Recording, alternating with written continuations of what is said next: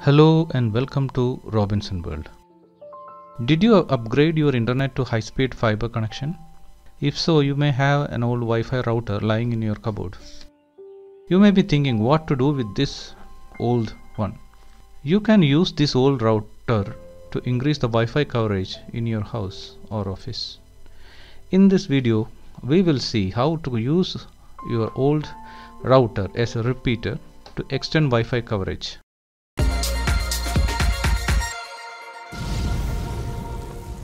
If you didn't subscribe this channel, please click the subscribe button followed by clicking the bell icon and select all options from the list. Newly uploaded videos will be notified by you without searching it. Also, please like and share this video after watching this video full.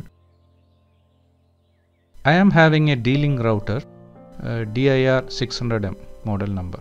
At the back of the router, there is a yellow WAN port where we used to connect the cable from internet provider. Next to that port, there are 4 LAN ports. In between the antenna and power socket, there is a small hole which is for resetting the router to the factory settings. Please check your router and find the reset button. First thing first, power on the router and insert a pin or something inside the reset hole and press and hold it for 5 to 10 seconds. After that, release the pin and you will see all the lights in front of the router will on once and then off. Now connect a network cable to any of the 4 LAN ports, preferably port 1, and the other end to the network port of your PC or laptop. If you already configured a static IP in your network port, please remove that. Open your internet browser and enter the following IP address: 192.168.0.1. Please refer to your router manual to get the default IP address of your router. It will redirect to router configuration page. In your case, it may ask username and password. Normally default username is admin and password is admin, or sometimes it is blank. Change the SSID to your existing SSID and enter the Wi-Fi password.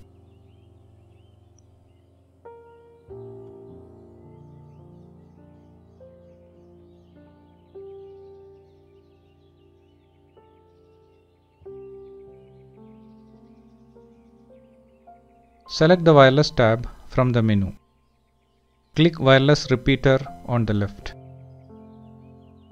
Check the repeater enabled option box and enter the existing SSID.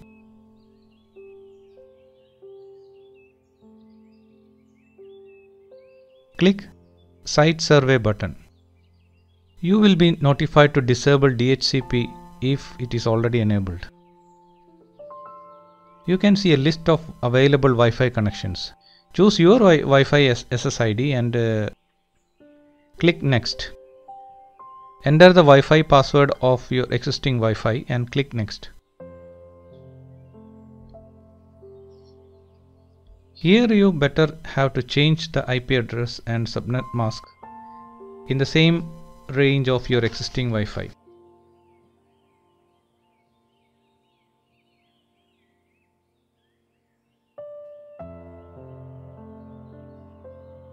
After that, click on the new IP address in this page to go back to the configuration page of old router.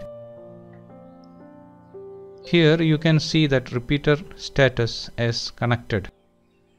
Now connect your devices to the Wi-Fi and enter the password.